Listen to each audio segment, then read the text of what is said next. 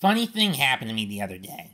I went into Dollar General looking for the chicken and waffles Pringles. Instead, I found the Target exclusive Baconator Pringles.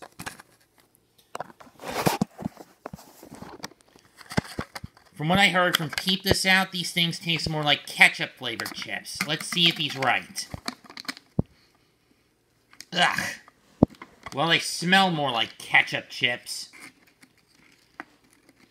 Might as well bite into a couple and see if he's right about that, too. Itadakimasu.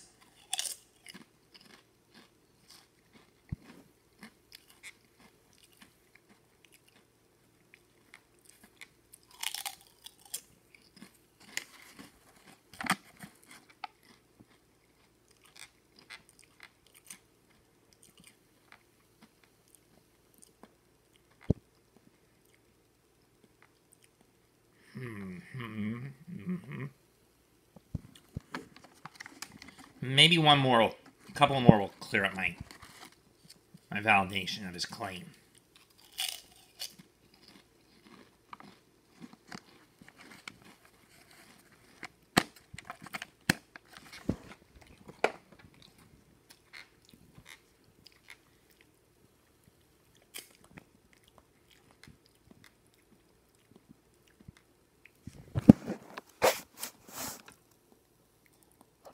Well,